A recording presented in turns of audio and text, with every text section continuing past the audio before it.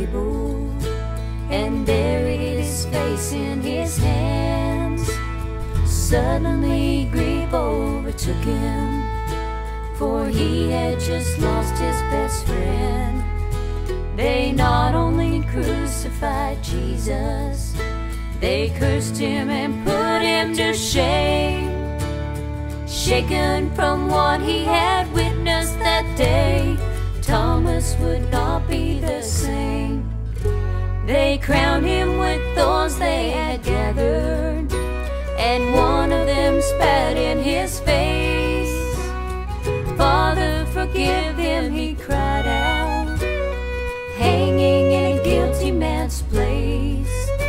They tenderly wrapped him in linen and carefully sealed up his tomb. 3 days later, Thomas thought he saw a ghost face to face in that old upper room. I am your king,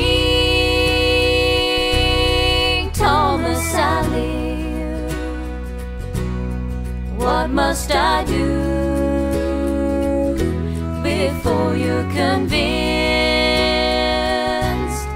Look at my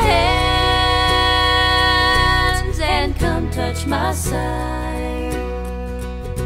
What more do you need before you believe I am alive?